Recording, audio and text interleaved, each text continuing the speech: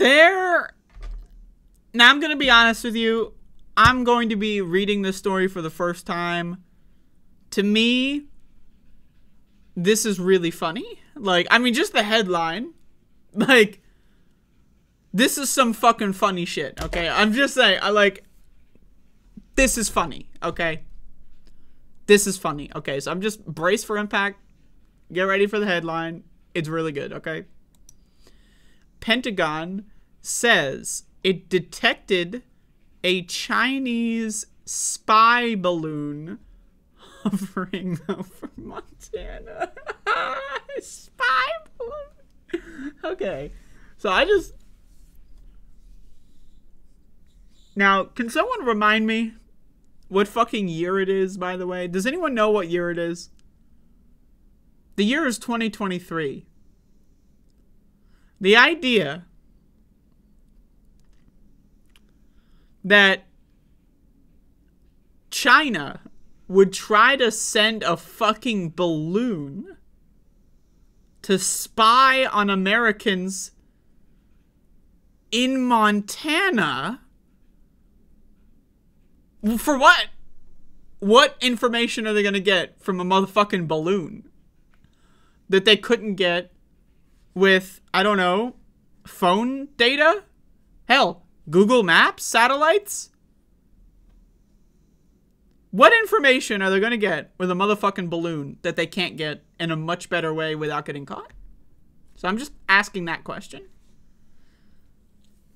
This shit is funny. I don't know what to tell you, man. A fucking spy balloon, yo. I mean, this is like this feels like, you ever play Fallout 3?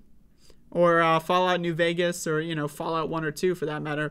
And, like, one of the big things of those games is, like, the cringy, hyper-propagandized American news articles, right? Because you're in a post-apocalypse, right? But you can, like, read newspapers that were contemporaneous to when the bombs dropped or whatever. And it's, like, all a bunch of, like, you know, cringy, jingoistic propaganda about how China's evil.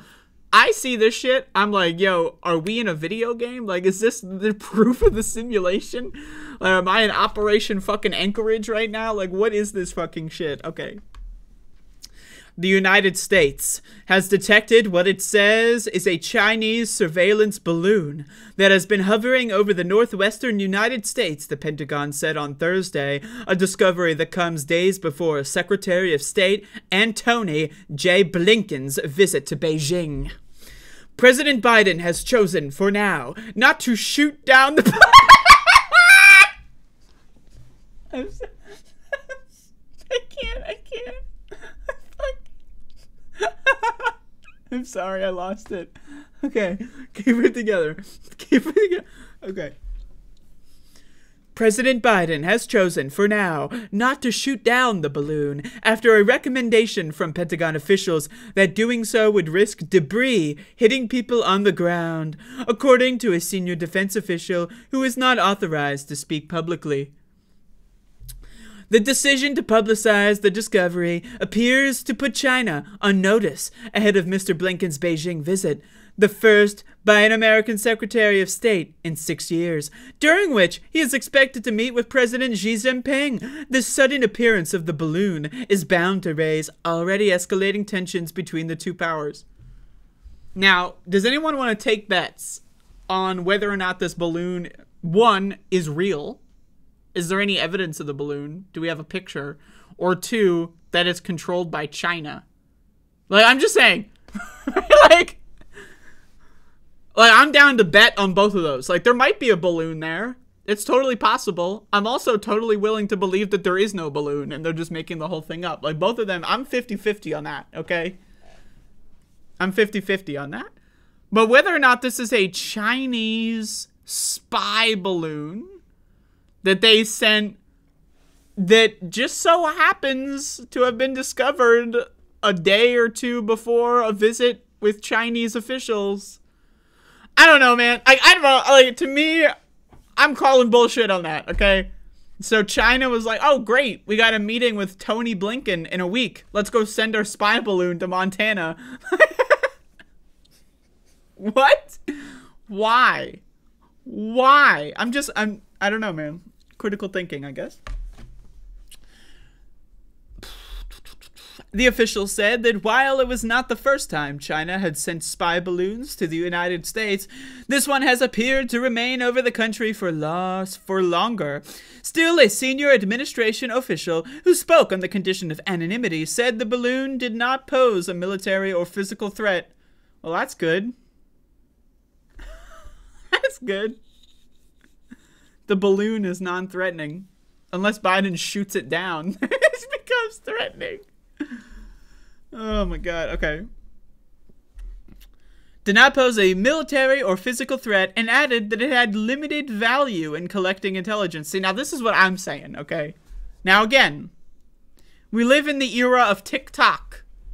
We live in the era of every cell phone. Did you know this, by the way? I don't know. I might be breaking news to some people. Every cell phone has a back door that can basically be accessed by anybody. Anybody that knows how. Now, did you know that cell phone companies actually collude with governments to leave in software and hardware exploits in their phones? So companies like Google or Apple especially will find bugs, tell the government about them, and not fix them so that the government can use those bugs to steal your data. Now, oftentimes, those bugs are, leaked from the government or the company themselves, and they can also be, that information can be sold to other foreign governments. So you tell me, in the era of fucking cell phones, China is going to send a balloon to Montana to collect information. Like, I'm sorry, man. I'm sorry. Like, I don't know, man. I'm just, I don't really buy it. I don't really buy it. I'm gonna be honest. Another defense official said the Pentagon did not think that the balloon added much value over what China could glean through satellite imagery. That's also what I said. Pentagon officials said the balloon had traveled from China to the Aleutian Islands of Alaska and through northwest Canada over the past few days before arriving somewhere over Montana, where it was hovering on Wednesday. Canada's Department of National Defense said in a brief statement late Thursday that the movements of a high-altitude surveillance balloon were being actively tracked by North American Aerospace Defense Command. I'm glad that they're using all their resources on that, which is a part of the U.S.-Canada military partnership. It added that the country's intelligence agencies were working with American partners to, quote, take all necessary measures to safeguard Canada's sensitive information. Canadians are safe, and Canada is taking steps to ensure the security of its airspace, including the monitoring of a potential second incident. Oh, fuck, a second balloon. Yo. I'm praying for there to be a second balloon. Like, like, can we please, I need a sequel to this. I mean, I need to see the second balloon. Someone show me the second balloon, please. Let it be real.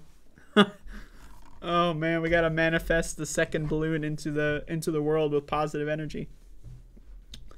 The Department of National Defense did not explain where or when the balloon had been spotted. I mean, you'd think that would be information that you have readily available, when and where. It sounds like, pretty easy to discern information. But hey, where it might be heading, or whether it was the same balloon that appeared high above Montana again. Yes, the second balloon. There's a second balloon. I'm so in. Fuck, it's real. It's real, folks. There's got to be a second balloon. It's the same. There's multiple balloons. There's balloons within the balloons. Okay, check this out. It also did not explain the reference to a, quote, potential second incident. Officials with the department did not immediately respond to emails or phone calls seeking clarification. After initially telling a news conference that it had to check on the claims about the balloon, the Chinese Ministry of Foreign Affairs said on Friday it was an innocent mistake. The airship is from China. It is a civilian airship used for research, mainly meteorological purposes.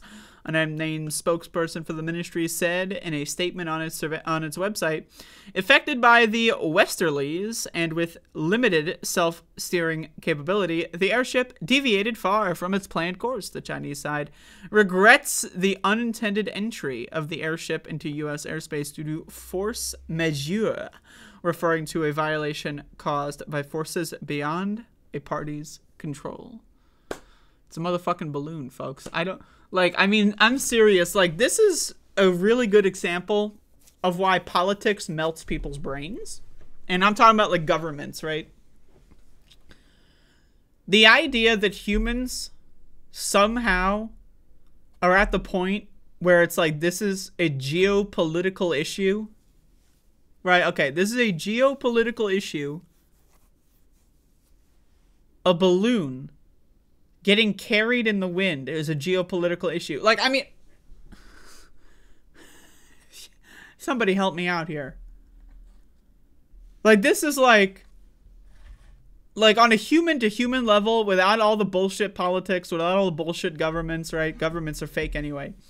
On a human-to-human level, the only thing that you should do when you see a fucking balloon in the sky is like, hey, does anyone know where this balloon is? Oh, yeah, that's my balloon. Sorry. Oh, it's all good. And then you move on. Like, it's a fucking balloon. Like,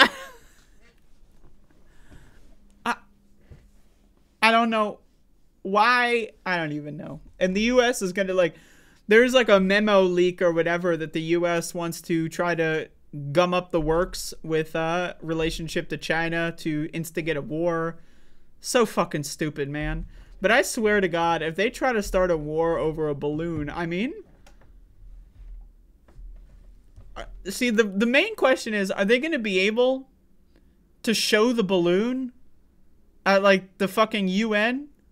Or are they going to have to, like, get pictures? Like, I want to see Colin Powell bring in the fucking deflated balloon. And here we have the evidence, everybody. Like, what the hell, man? It's a balloon.